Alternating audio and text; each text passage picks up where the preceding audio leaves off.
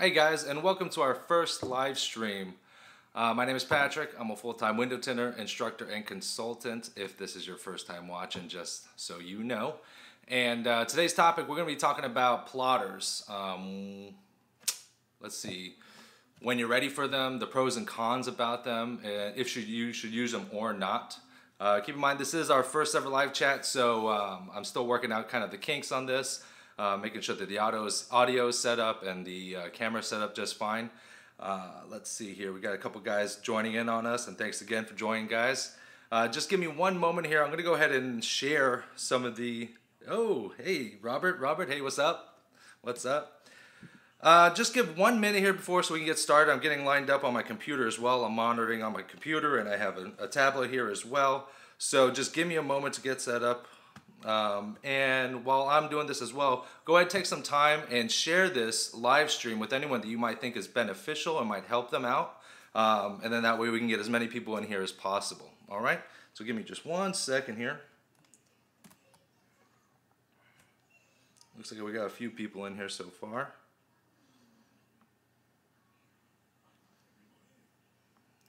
All right.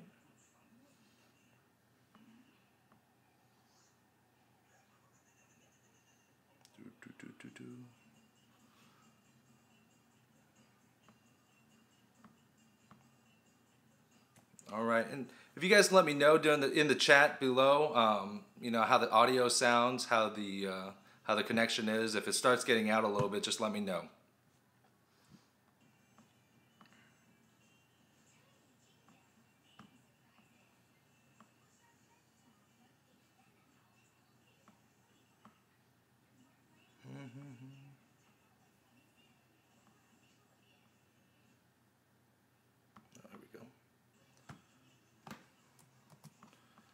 So it's just taking me a moment to get used to all this here. Just sharing the live feed. If you guys aren't a part of the community on Facebook at Window Tinting Business, just check out the groups there. We have about 400 members so far, and we're growing almost every day. So that's definitely a good thing. It definitely helps out. You guys can talk amongst each other within the community. And if you guys had any direct questions, I answer a lot of questions there too, just because sometimes the comments on the YouTube channel, I don't get every single day, and I don't get direct connections with that every single day and right away connections.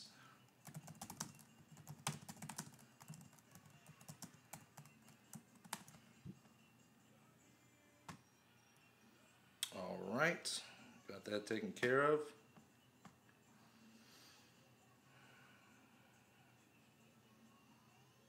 Okay, now with the with the flow of the live stream today that we're going to be talking about, the main focus is going to be on plotters. We're going to talk about some of the pros and cons about plotters, and if and when you should get a plotter, and when you think you should be ready for them. After that, we'll go ahead and open up to some Q&A as well, if there's any time, if there's enough time, and if anyone had any questions.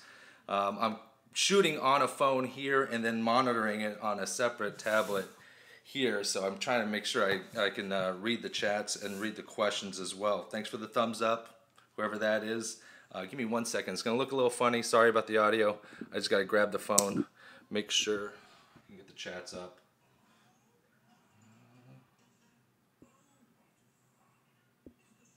All right, beautiful. Oh, there we go. There we go. Now I can see. Beautiful, beautiful, beautiful. Just so you all know, just if you want to see my setup right here, just got some basic lighting and got the goods here for you. Trying to make it good for y'all. All right. Sorry about the audio. That was probably pretty loud. Are we looking good? Okay. So let's see here. Make sure you be interactive as well within these conversations, just because I want to see how this goes and see if live streaming is going to be beneficial for you guys and if you guys like it. For those of you that are checking out the rebroadcast as well, I plan on doing these live streams on Sundays, typically sometime in the middle of the afternoon, probably after noon, and I'm on the Eastern Standard Time, so probably noon or after, trying to get after the church crowd and after when people are typically not at work. So check us every Sunday. We're going to be going ahead and doing these if everyone likes them. So let me know below in the comments if you do like them. So, all right, so let's get going here. Let's see.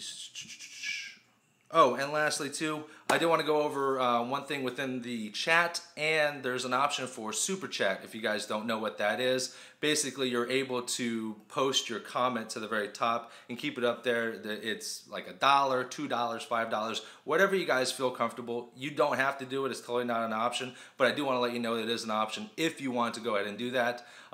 It all just helps to support the channel as well.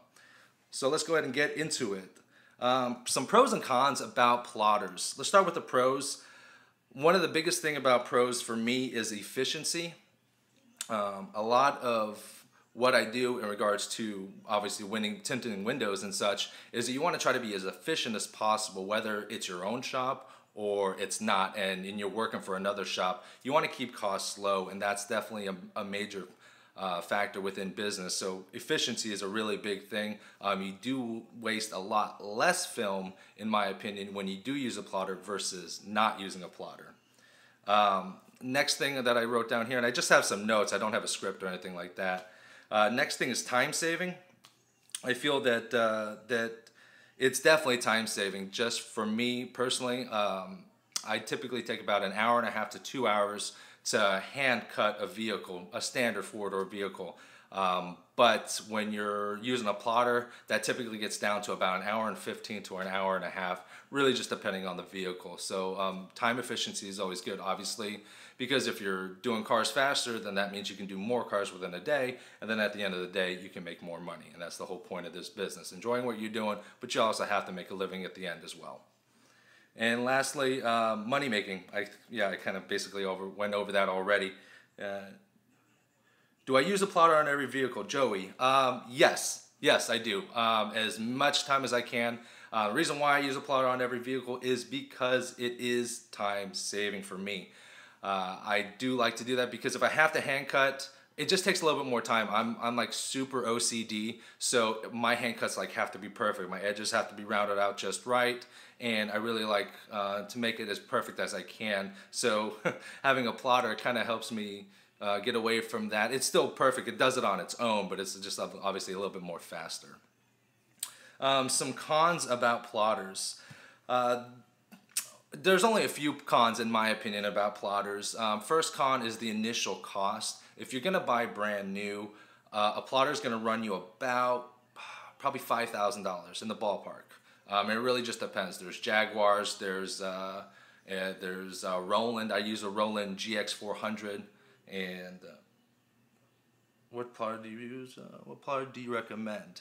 I use a Roland GX. I particularly like the Roland. I think I used the Jaguar before at another shop that I used. It wasn't as user friendly. So yeah.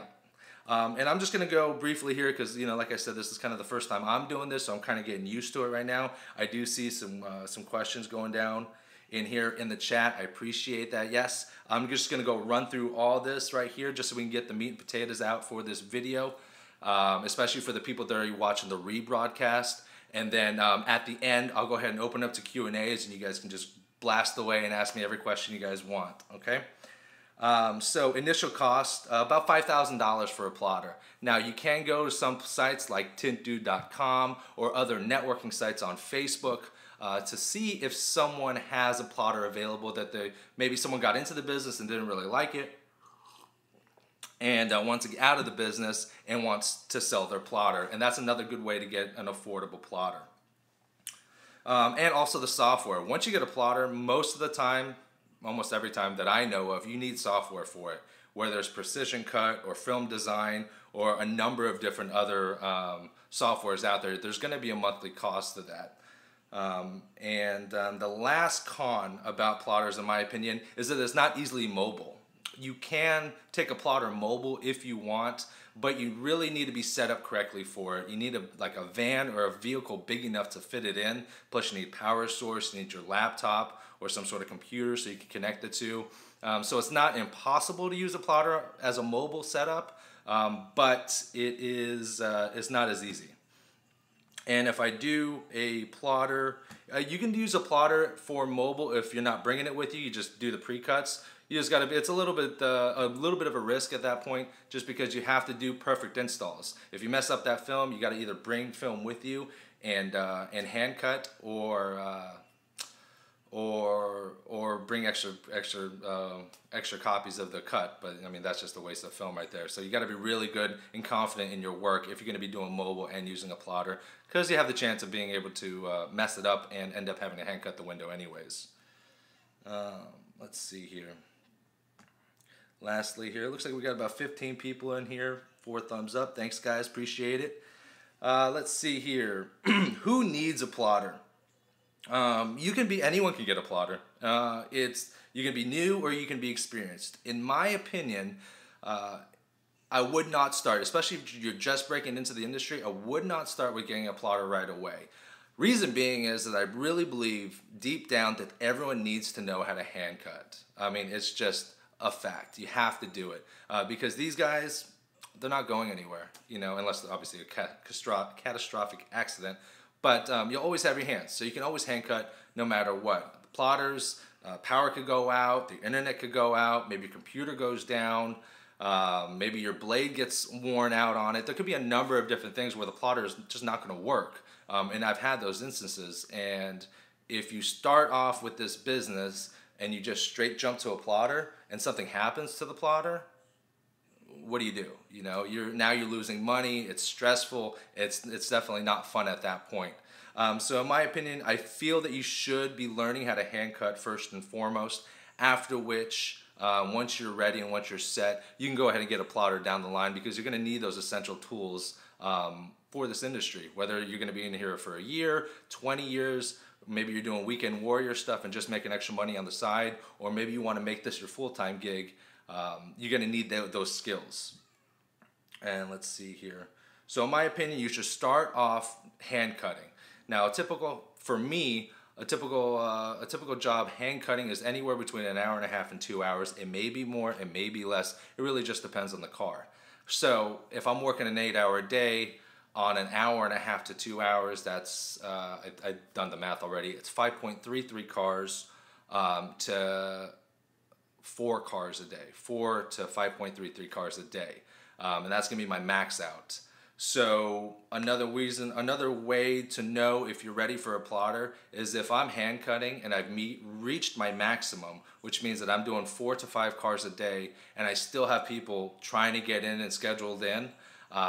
Then at that point, my workload has now exceeded my physical capabilities of being to work and being to tint with my hands. Now at that time, a plotter is a really great time to getting a plotter is a really great time, because it'll cut your time down and boost your efficiency, and it's an investment you're gonna yield a lot of return on at that point. It's better to do 7 to 8 cars, obviously, better than do 4 to 5 cars. So at that point, I think you should be ready for a plotter as well. Let's see. I think that's pretty much it for right now. I just wrote some light stuff here. I just really wanted to get a live stream out. I kind of want to feel how it is. I've been working on this live stream for probably about 3 weeks now, and it's really kind of nerve-wracking, because you're doing this live. Normally when I'll shoot my videos. I'll retake a number of different times. If you guys see my videos recently, I've been doing like gag reels at the end, like blooper scenes essentially. So it does take me some time. So this is a little nerve-wracking, but I think I'm gonna get used to it after a little bit of time. And it's a really great way to interact with you guys, almost in real time. How to search for a location to set my shop? Mohammed, I'm a little confused about that question. Give me one moment here. I think that's it right now for the plotter section of this video. So right now what I'm going to do is I'm going to go ahead and open it up to Q&A. So if you guys had any questions, concerns about plotters, or maybe about your business, go ahead and throw them up now. Joey, thanks. Appreciate it. Thanks. I hope everyone can hear me all right. I got a new shotgun mic for my setup, so hopefully the audio is a little bit better. And I got these 2 giant lights here as well, just so I can look a little bit better here. So let me see here. All right, now at this time, guys, if you guys did have any questions or concerns, go ahead and throw them up to me, and I'll be able to go ahead and do so here. Let's check and see.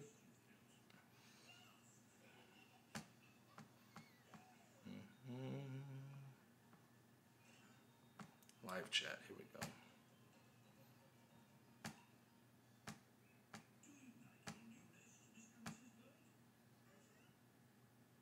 Trying to pull these up right here, right now. Restart required. Oh, awesome. Well, it looks like my computer just shut down. Awesome. All right. Let me see. I'm going to grab the phone one more time, so this might be a little bit loud for you guys. Sorry. There we go. Let's see. How to search for a location to set my shop. How to search for my location to set up a shop. I'm a little confused about that one. I'm not into a plotter. I work much on location. Okay, Tint Profi. In regards to your question about plotters, you can work with a plotter on location. You can bring one with you. Let's see here. The plotter work much on location, so you can bring the pre-cut patterns with you. You don't have to.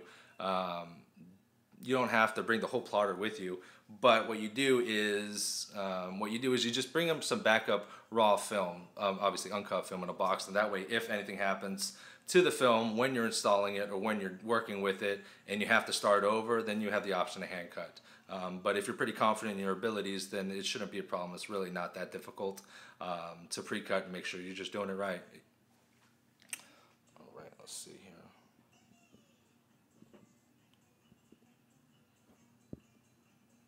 Go.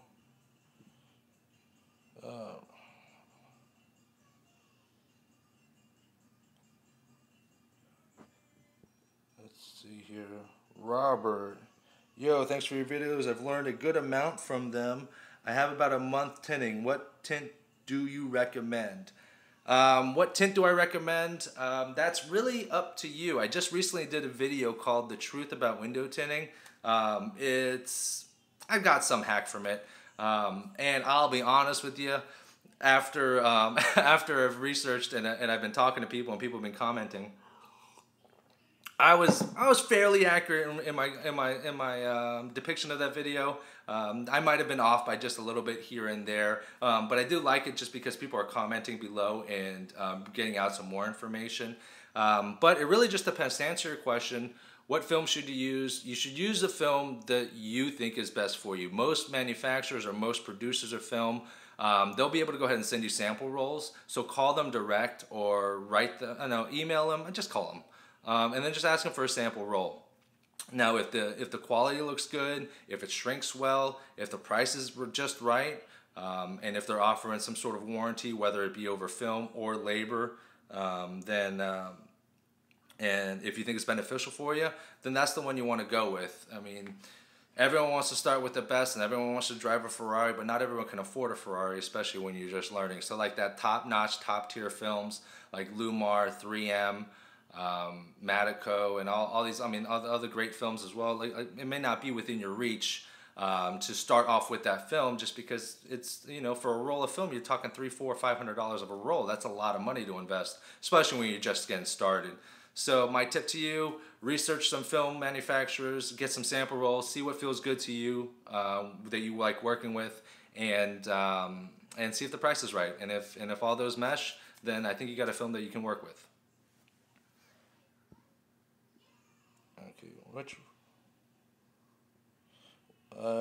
E2 the lock. What's your favorite tool squeegee for final cleaning before install? Okay, so the tools I use before I do my installs, maybe for like a back window, I use the handled scrubber with just a white scrub pad, and then at the end I will either use a stroke doctor or a side swipe to squeegee it, just because it has a lot of coverage. I was using just like, you know, like a 4 or 5 inch regular squeegee, like a yellow turbo or something like that. But with the handle, with the side swipe or the stroke docker, I felt like it had a little bit more reach and a little bit easier to clean. Plus, it's wider blades, so I was able to clean a lot faster. So those are the ones that I like to use. Oh, Ralph commented. I didn't see that.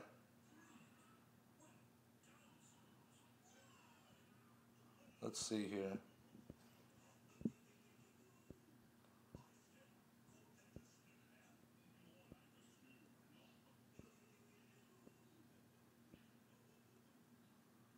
All right, all right, all right.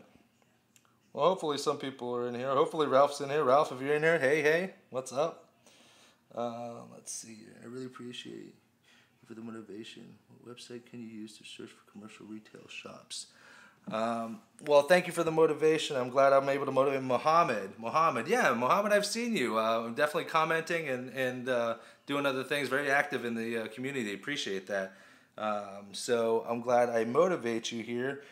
What website can I use to search for commercial retail shops? Are you looking for a place to set up shop? I think that might be the question that you're asking me. I'll be very honest with you. I don't know. I've never set up a shop before. I've been very lucky in my career to be able to set myself up with shops that take care of me very well, I guess you could say. Eventually, I'll get to a point where I want to make more money, and a shop cannot provide me that type of money that I want. And then at that point, I'll probably jump into a shop. But I have other little projects, side projects as well that really get me going. Also, that I think that I want to build it on. Like I do group training. So you know, for groups with like maybe car dealerships that are looking to start in-house tinting, or maybe a shop that has you know, they do wraps and they do PPF, but they don't have window film yet. I do things like that. I do consulting as well. So it really just depends on my position, on whether or not I'm going to get a shop, and if it's beneficial for me, how much time it's going to take up. But that's why I don't have a shop right now. So oh, hey Ralph, hey Ralph, nice to join you. Thanks for joining. Let's see here. Just trying to learn something. Looking for the nuggets. Guys, if you guys don't know Ralph, this is Ralph Van Pelt. He's another YouTube tinter. He just joined and commented on there. If you guys don't know it, go ahead and check out Ralph Van Pelt on YouTube. He's got about, I don't know, he's got about like 100 or something videos. He just broke the 10,000 mark on subscribers, so make sure to go ahead and check him out. He's awesome. He's got help videos and tutorials and different things like that. So he's definitely beneficial. If you guys like my stuff, you'll definitely like his stuff as well. So thanks for joining, Ralph. Appreciate it. All right. Let's see here. It's going off on just a couple more questions. What slip solution do I prefer? I use mainly water and Johnson & Johnson's baby shampoo. I know you can use Equate, or you can use the Dollar General or the Family Dollar cheapo stuff. I'm just kind of like a tint snob. I like using Bounce Sheets, and I like using Johnson's baby shampoo. It's just how I am. You know, maybe if I'm running my own shop and I have a half dozen guys and we're going through a case of shampoo, maybe at that point I'll decide to switch to something else. But just mainly that. I use a junior pump too.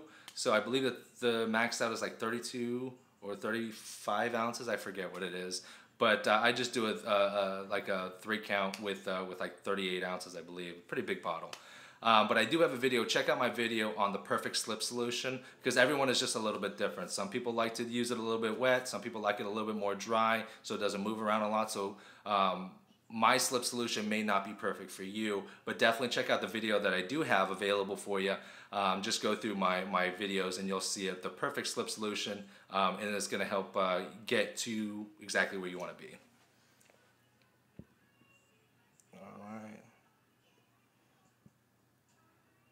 All right. John McBride, appreciate it. Thanks. I'm glad we're able to help. Let's see here.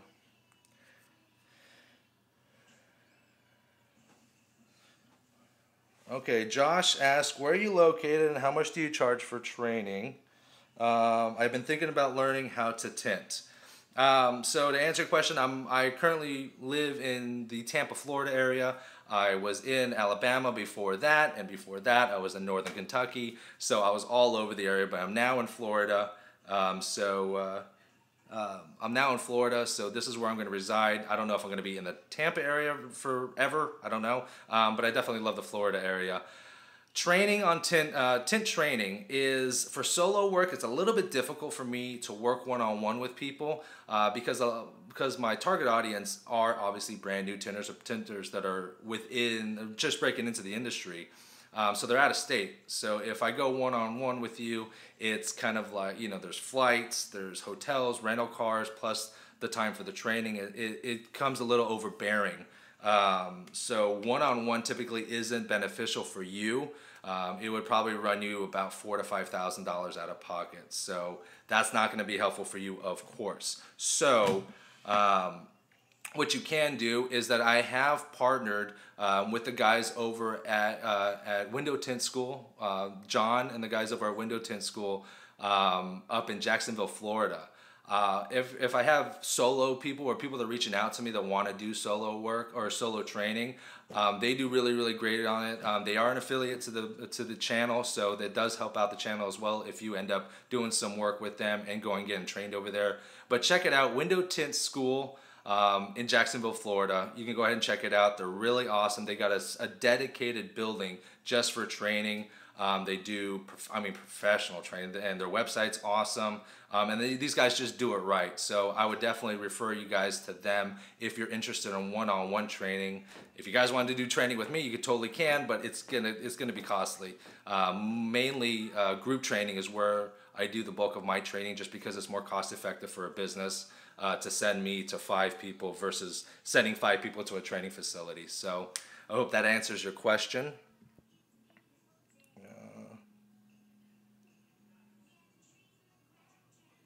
Yeah. Just checking out and reading some of these chats here.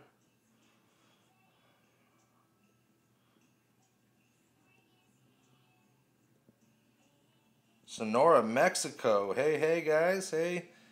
Playa on a budget. Thank you and Ralph for taking the time to educate us. I learned so much from watching both of you. Y'all, thank you very much. Appreciate it. And the demographics on this channel is pretty astonishing. I'll be honest with you. I thought I'd be able to get just a lot of people within the States, but we have people from all over Malaysia, the UK, and all over the place. So if you're watching from somewhere else outside the States, thank you for taking the time to watch us.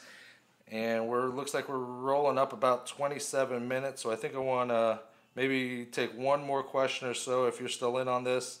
Let's see. Muhammad asks, what light do you use when cutting the back window film? If I'm hand cutting, then I don't use a light because it's, if I use a plotter, then I don't use a light because it's already cut. But believe it or not, these lights that I'm actually using to light me in the video are the lights that I use when I hand cut and tint. When I did back in the day, I don't need them anymore. But let me see if I can get one down here for you. This is, I'm sorry, try to turn that off there for you. Okay, this is an LED light I picked up from Home Depot. It was about $40. I went with LEDs. It's a little bit more expensive than the tube bulbs, but they last a lot longer. They have a little bit of a diffuser here, and they don't get as hot. But I literally just take this and shove it in the back. This one I believe is a 48-inch. It's a little big for my taste. It's a little bit big for some back windows. If you could, I'd get a little bit smaller just so you have something big enough to put in the back there. I'm still here, sorry.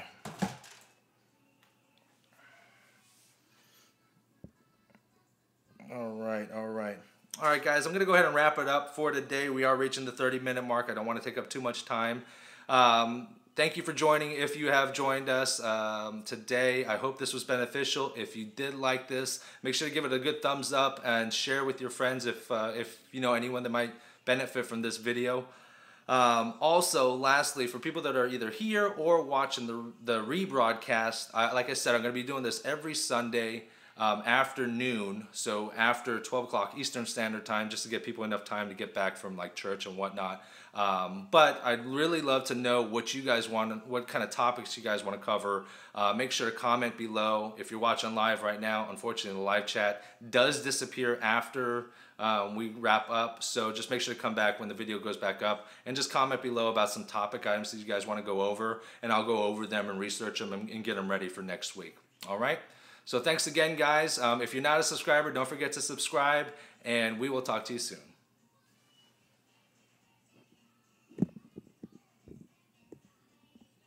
You're welcome, Robert.